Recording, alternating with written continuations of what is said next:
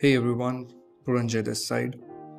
Just wanted to share a quick video on addressing an issue that newbie Framer designer or Framer developer might face. This is regarding custom fonts upload. So you probably know how to upload a custom font to your Framer canvas.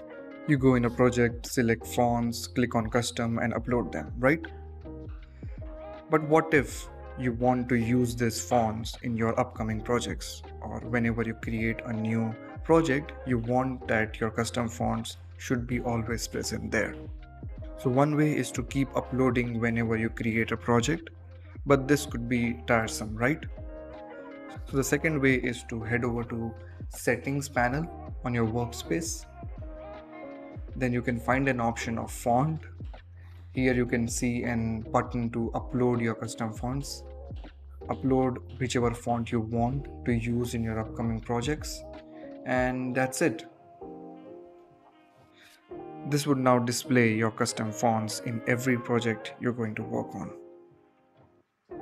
That was it from my side. See you next time. Till then, happy designings.